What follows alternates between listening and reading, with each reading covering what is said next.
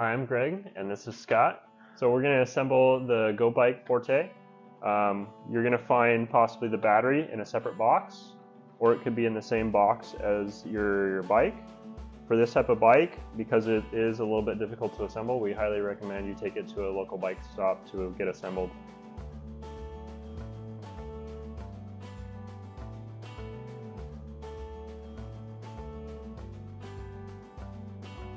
Okay. Next, we're going to remove all the packaging from the bike. So you're going to want to cut these zip ties. You're going to want to be careful from not trying to cut any of your housing for your brakes, your shifter, or your electrical wires for your bike. You're going to open your parts and toolbox. You're going to find your pedals. You're going to find your mounting brackets for your rear fenders. You're going to find your headset cap, zip ties, your front light, your chain, your toolkit, and your charger that we'll need later. So we're going to pump up the tires. You're going to remove the valve cap from the valve. You're going to make sure the tire is pretty centered on the rim to where the bead is even all the way around. You're going to take your pump. You're going to have the lever actuated all the way up. You're going to push it onto your valve stem. You can push from the tire side to push the valve or the pump head onto the valve, and then push the lever down.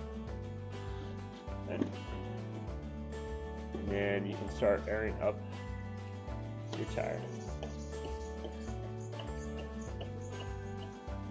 First, we're going to install the wheels onto the rear part of the frame. You're going to find directional arrows on the tires. You're going to want those to where the directional arrow is pointing forward and the tail light on the back.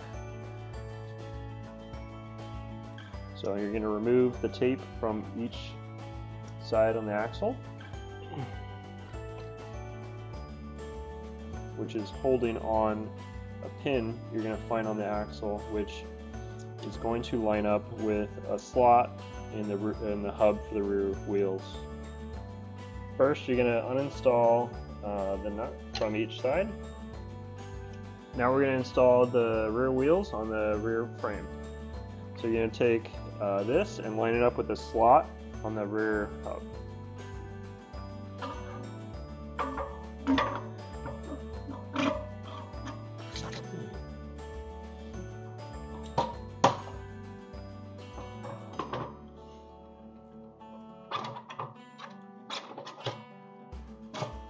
And then you're going to install the washer and the nut on the axle with the flat part of the nut facing the hub. Then you're going to take your wrench and tighten it down. And we're going to flip it over and tighten it down the other side. So first we're going to install the handlebars to get them out of the way so they're not just dangling here. So we're going to install the cap to the headset. It's just going to go on top. And then you're going to install your handlebars here. What you are going to check for is you have a minimum insertion line here.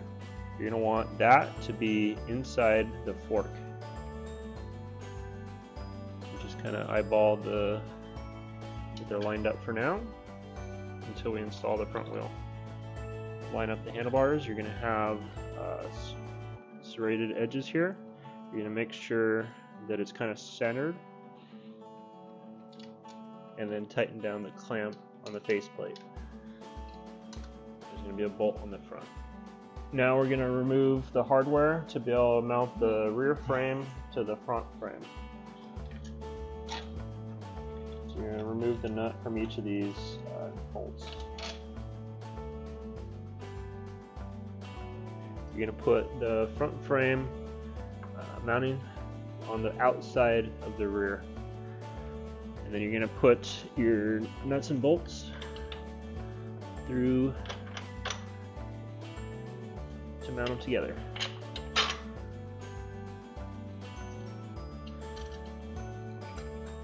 And make sure that everything is lined up to where it is not crooked.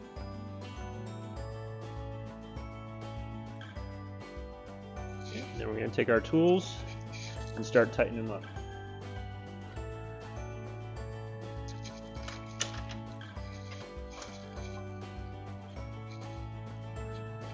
So next we're going to install your front fender and your front light.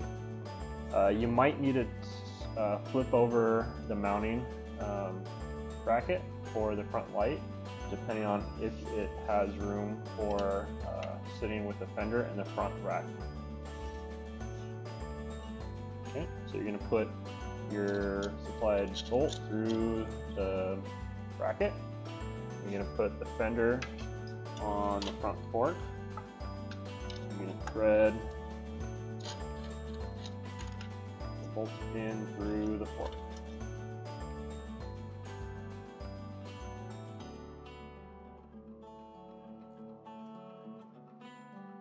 The nut on the back of the bolt.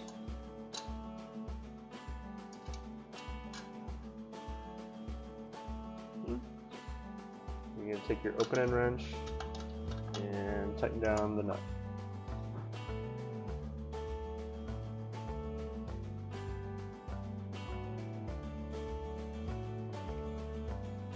And you're going to want to check to make sure the fender is straight. Okay. Next we're going to install the front wheel. So you're going to loosen up the axle nuts to where you have some space on each side to install them into the fork. And you're going to pull out the outer two washers, one with a clip that's going to install into the fork, and then you're going to have one with a slot that's going to sit in the fork legs. So you're going to want to make sure the one with the slot is pointing down. You're going to install it into the fork legs. And first you're going to remove your little pad spacer here. There we go.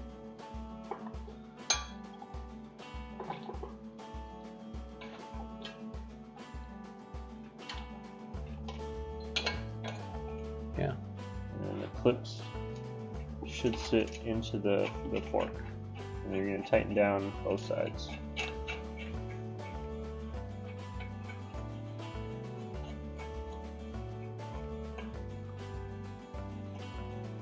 And to make sure that the wheel is seated all the way in the fork, you can put some pressure down on the top of the fork and then tighten these down.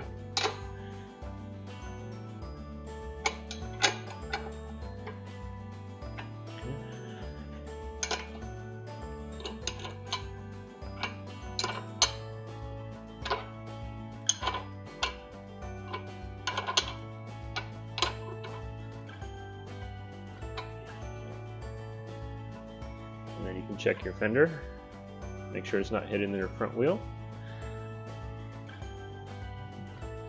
So we need to hook up the cable for the motor in your front wheel. You're going to look for an arrow on each of these connectors, and you're going to line them up and then push them together. Yep. And then you'll need a zip tie to zip tie the wire to the front fork.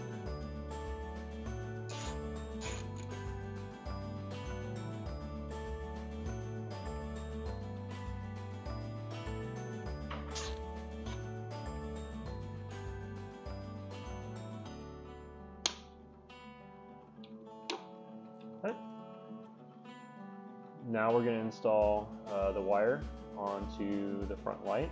You're going to take the dotted white lined wire, which is going to be the positive one, and install onto the positive one, which is going to be on the left side of the light.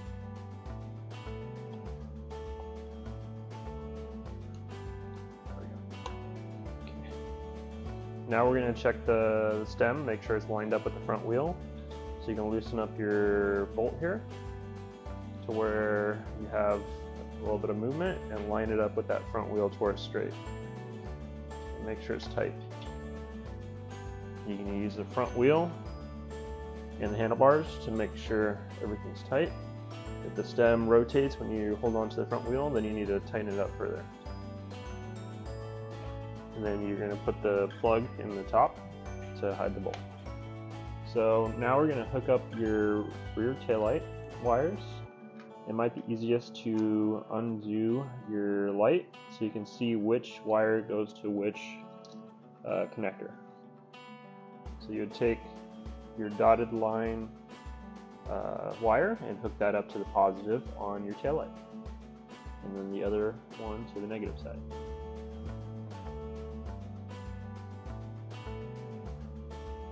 Now we can remount your taillight to the mounting bracket.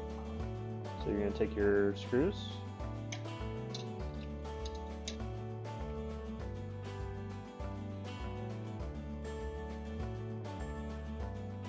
now we're going to mount the rear brake to the mounting bracket.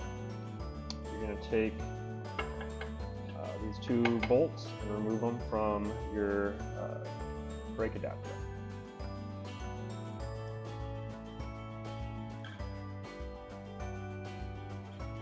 You're going to want to make sure your wire for your rear brake is out of the way, and then we can zip tie that after we're done mounting the brake.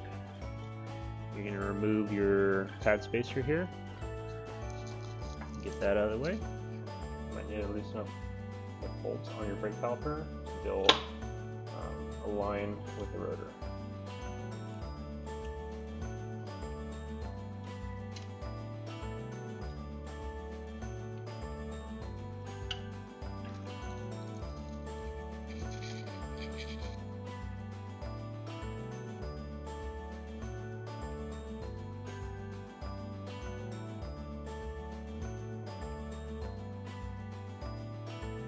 Then you're going to tighten down your two side bolts.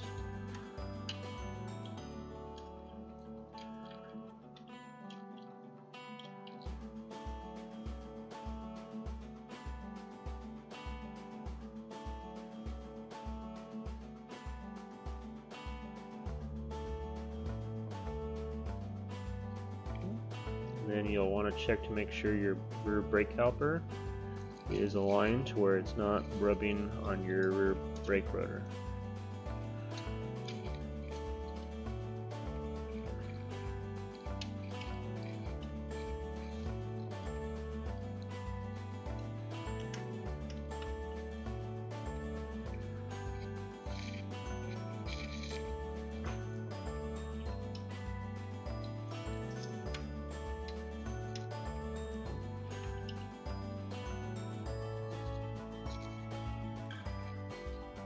Now you can zip tie your wire for your rear taillight to the mount for your rear basket. You're going to leave the wire on the bottom of the mounting.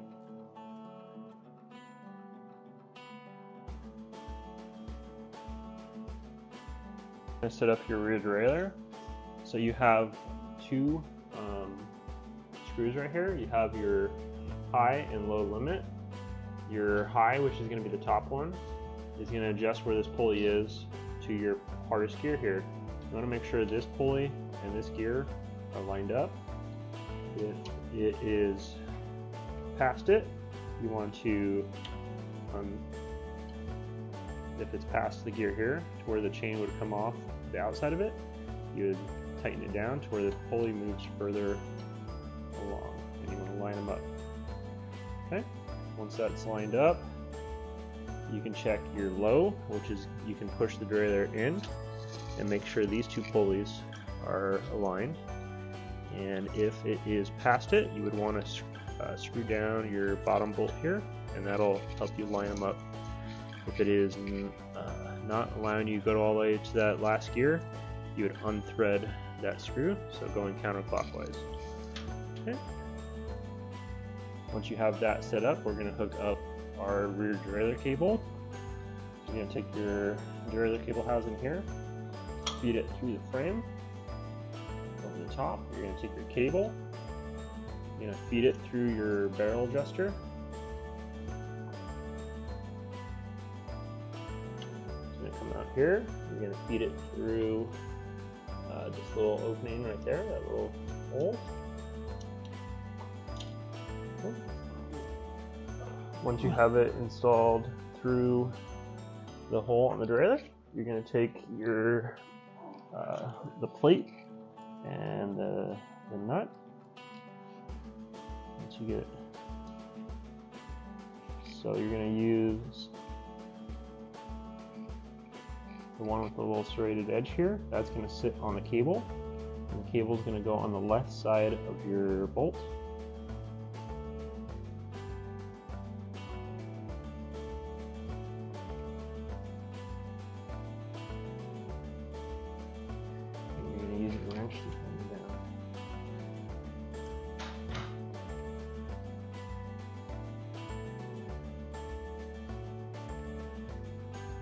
Now we're going to install your chain on your rear derailleur.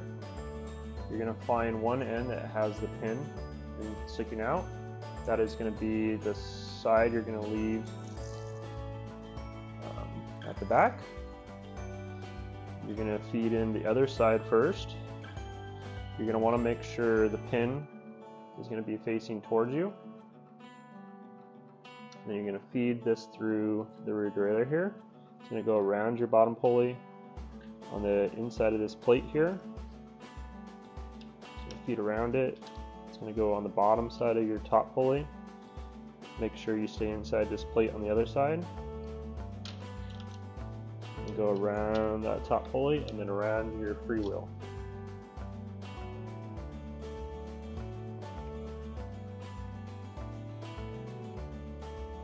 Now you're going to connect both pieces together. You're going to put it in place. It's going to kind of snap together.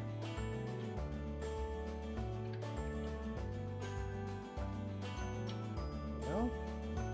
Now we're going to push the pin into the chain. So you're going to take your tool. You're going to put the pin side on this side of the chain tool, where this is going to push the pin on the chain link into the other side. You want to open it up enough so you can get in, and then this side there's going to be a little pin that's going to line up and push into your chain link to keep it in place. And you're going to start pushing the pin into your chain link.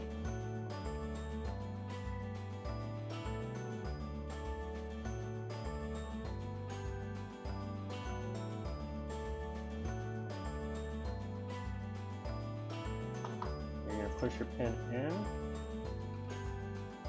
so it's almost flush with that outer part of the chain. It's going to have a little bit of pressure.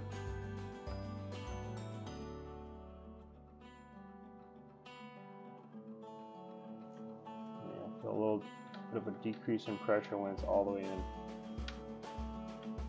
There you go.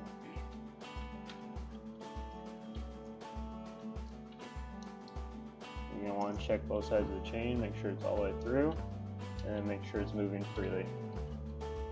And then you can install it onto your chainring here.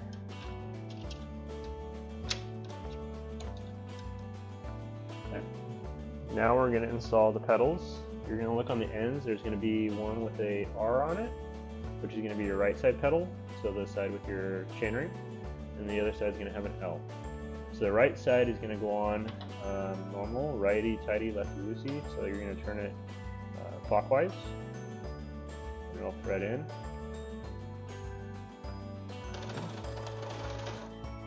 And then you can use your pedal wrench, which is going to be your 15mm, to tighten it down the rest of the way. Okay. And then we're going to do the left side. Now we're going to install the left side pedal. This side you're actually going to thread it in the opposite direction. So you're going to go counterclockwise. So you're going to turn it left. And once you get it started threaded, you can use your wrench and back pedal to tighten it all the way up.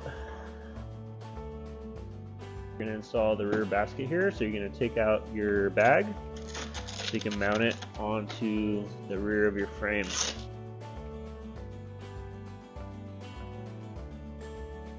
Set that aside.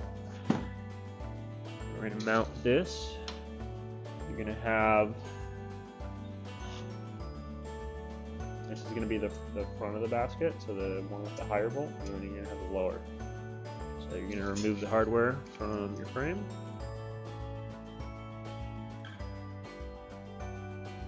I'll make sure everything's aligned to where the basket is straight with even on each side. Then you're going to tighten up all your bolts for your rear basket. Now we can remove the hardware here to mount your side fenders.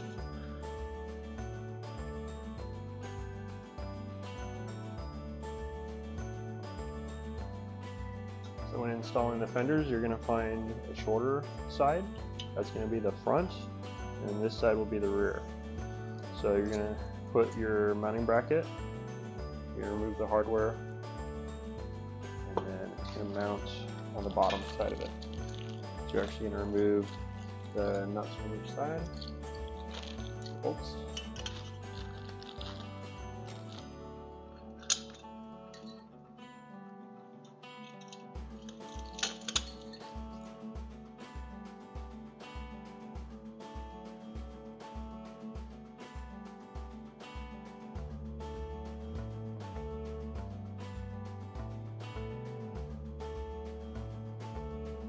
We're going to mount these to your side of your basket.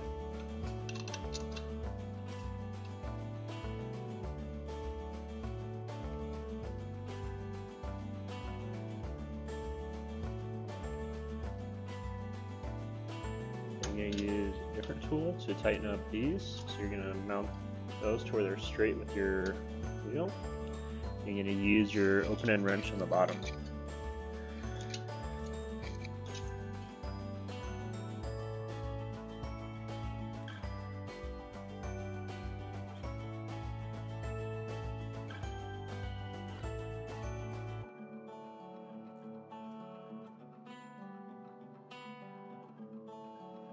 Now we're going to install your rear basket bag here. So you're going to have the GOBIKE logo facing the back. So we're going to push that down into your basket.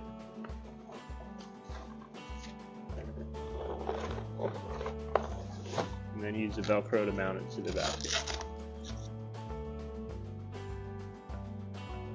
Now we're going to install your battery. Make sure the key's in it and it's turned to the unlocked position. Then you're going to take it and you're going to slide it down onto the mounting rail.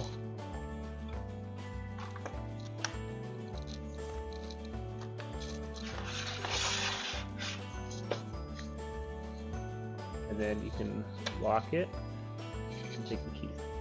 Now we can mount the seat post into the frame.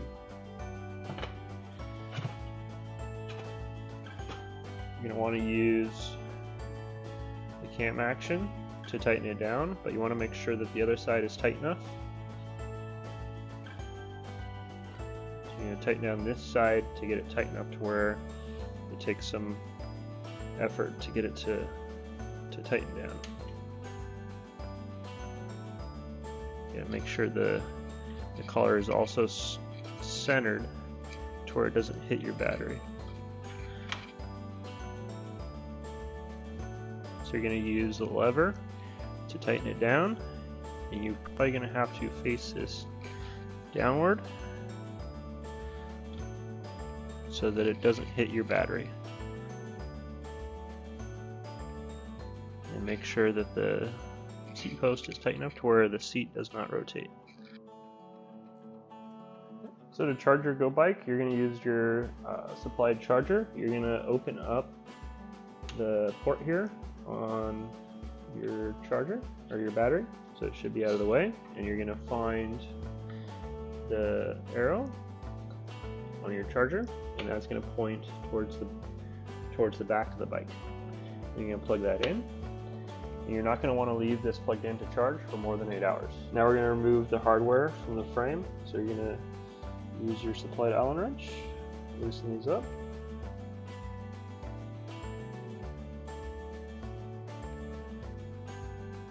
Then we're going to install the front basket. So we're going to make sure that this is off to the side before we mount it.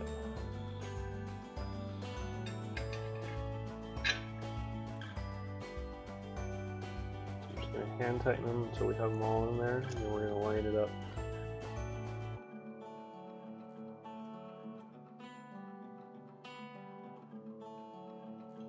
We're going to check to make sure they're all tight. And we should be able to turn the handlebars without anything catching. This is your display for your Forza and your Forte. To turn your display on, press and hold the M button for 2 seconds.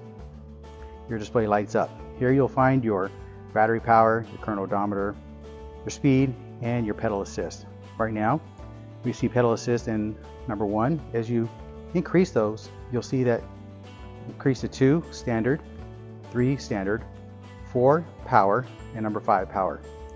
We're going to decrease that back down to 1.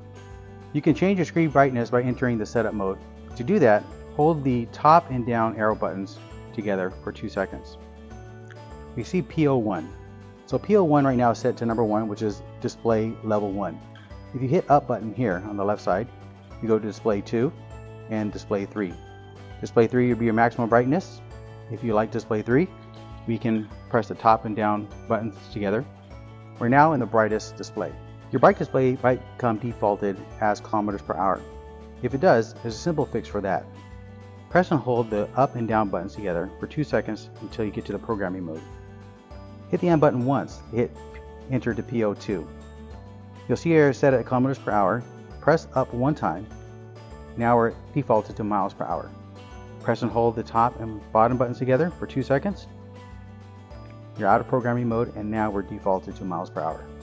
This red button is your throttle kill switch. Right now our throttle is engaged, as you can plainly see here. If we press the button 1 time, you'll hear a click. By doing that, you've now disengaged your throttle